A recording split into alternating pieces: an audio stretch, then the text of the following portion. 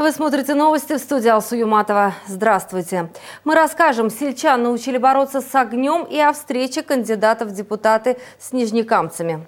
В эти минуты у Дома народного творчества завершается демонстрация спецтехники МЧС ДСАФ поисковиков. И буквально через несколько минут машины переместятся к педагогическому колледжу. Именно оттуда стартует масштабная акция «Нижнекамск. Город-патриот». «Нижнекамск. Город патриотов». Начало в 14:30.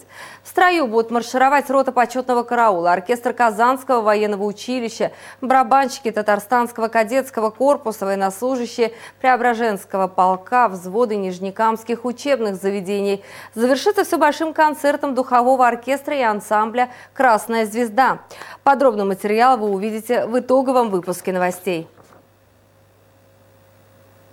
Жителям села рассказали сегодня, что делать в случае пожара. Сейчас это особенно актуально. Члены комиссии по чрезвычайным ситуациям показали жителям поселения, как производится тушение возгорания, а также специалисты провели профилактический семинар.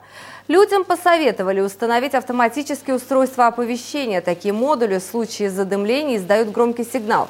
Стоимость оборудования 400 рублей, но не исключено, что такие устройства будут устанавливать бесплатно только многодетным семьям и малообеспеченным людям.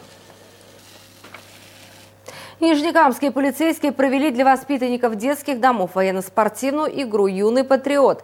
В этом году доказать свое лидерство решили 6 команд из Нижнекамска, Елабуги, Мамадыша, Менделеевска и Алексеевска. Организаторы и идейные вдохновители соревнований общества «Динамо» уверяют, что за 7 лет существования игры ее популярность только растет, и в этом нет ничего удивительного. Канатная дорога с элементами альпинизма, захватывающий лазерный бой, стрельба из пневматики, дешифровка заданий – все 10 этапов соревнования пропитаны экстримом и хорошим настроением. Нижнекамцы встретились с кандидатами в кандидаты. Предварительное голосование на выборы в Госдуму пройдет 22 мая. Каждый из участников в течение 7 минут мог рассказать о себе и о том, какие задачи он ставит перед собой как будущий кандидат в депутаты Госдумы Российской Федерации. А затем все желающие могли задать свои вопросы.